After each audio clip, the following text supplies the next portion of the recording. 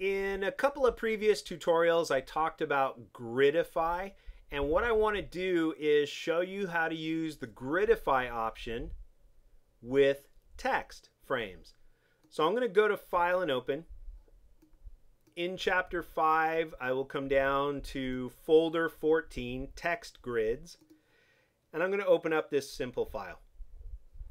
Okay, I've got all this text for the history of snake eyes, but man, that is a lot of text to read. So I don't want to use all of it. I'm going to bring this back over, and I'm going to design my own grid for text. So I'm going to take my type tool. I'm going to click and drag right here. And right when I get over to the right, there's a smart guide. These are exactly lining up on the right side of that box. But this is just going to be one more big text frame when I let go of my mouse. So as I'm holding down the mouse, I'm going to hit the up arrow and divide this into 3 text frames right there. I let go of the mouse. Now I can come in with my type tool. I'm going to highlight these 2 paragraphs, edit and copy them. And the great thing about text Gridify is this box is linked to this box, which is linked or threaded together.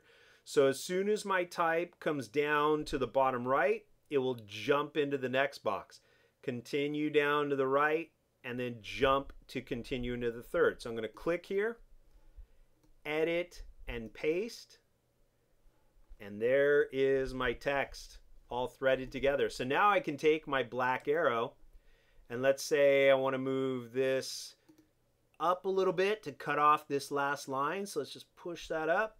Now it reflows into the other boxes. I'll take this and hit my down arrow just to separate it a little bit. I'll take both of these, hit the down arrow, and we'll separate those 2 boxes to come down in here.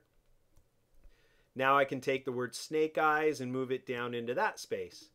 Hit W, and we've got a little bit of a different design to our layout. So we'll just push these back up and kind of adjust the spacing on that.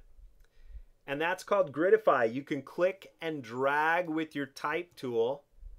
Okay, click and drag, and while you hold down the mouse, you can hit the up arrow for rows, the right arrow for columns.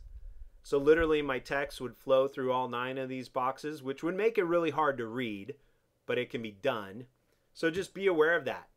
As you click and drag with your text tool, you can hit the up arrow, right arrow, down arrow, left arrow, and design linked or threaded text frames for unique layout ideas there in InDesign.